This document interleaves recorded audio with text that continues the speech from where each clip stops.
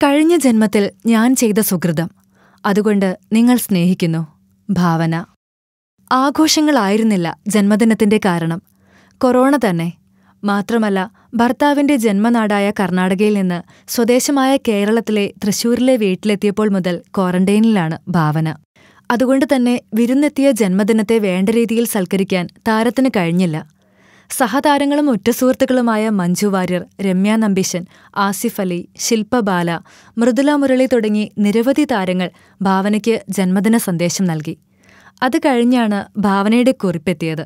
ഉയർച്ചയും താഴ്ചയും നിറഞ്ഞ ഒരു വർഷം കൂടി കടന്നുപോയി. അതിന്റെ എല്ലാ കരുതലും സ്നേഹവും കൊണ്ട് എന്നെ കൂടുതൽ നല്ല വ്യക്തിയാക്കി. എന്റെ തന്നെ മികച്ച പതിപ്പാകാൻ ഒരു പുതിയ വർഷം തുടങ്ങിയിരിക്കുകയാണ്. എന്റെ ജന്മദിനത്തിൽ നിങ്ങളറിയിച്ച എല്ലാ ജന്മദിനാശംസകൾക്കും ആത്മാർത്ഥതയ്ക്കും നന്ദി. എനിക്കുറപ്പുണ്ട്, എന്റെ കഴിഞ്ഞ ജന്മദിനത്തിൽ ഞാൻ എന്തോ നല്ല കാര്യം ചെയ്തിട്ടുണ്ട്. അതുകൊണ്ടാണ് നിങ്ങളിൽ നിന്നെല്ലാം ഇത്രയധികം സ്നേഹം എനിക്ക് ലഭിക്കുന്നത്. ഒത്തിരി നന്ദി. എപ്പോഴും സ്നേഹം എന്നുകൂടി ഭാവന കുറിക്കുന്നു. ആയുരാരോഗ്യ സൗഖ്യം നേർന്നുകൊണ്ട് ഞങ്ങളും. Film cart. നിങ്ങളുടെ കരുത്തിൽ ഞങ്ങൾ ഉയരുകയാണ്.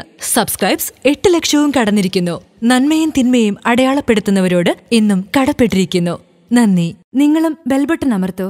നല്ല വാർത്തകളുടെ നോട്ടിഫിക്കേഷൻ ഉടനെത്തും. വിശ്വസിച്ച് ഒപ്പം നിൽക്കുന്നവർക്ക് ഒരിക്കൽ കൂടി നന്ദി.